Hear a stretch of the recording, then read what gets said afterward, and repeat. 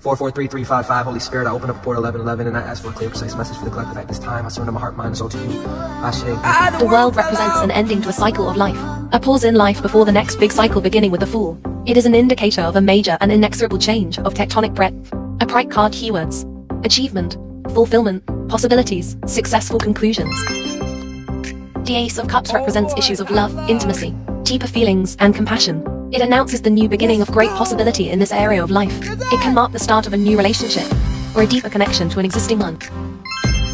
The Six of Swords tarot card represents overcoming obstacles and moving forward. The battle has been won, and now is the time to relax, unwind, and recharge your batteries.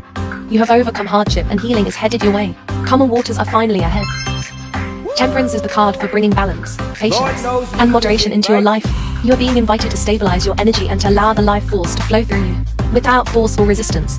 It's time to recover your flow and get your life back into order and balance. What you know about the Hermit, dog? In a love context, if you are single, the Hermit tarot card represents coming out the other side of a period of loneliness and solitude that may have been needed to recuperate from past heartbreak or a bad breakup. You will soon be ready for a fresh start. It can also indicate celibacy or chastity if you are in a relationship. The Hermit upright can represent an older, wiser partner. Yeah, we needed this, family. I know we did.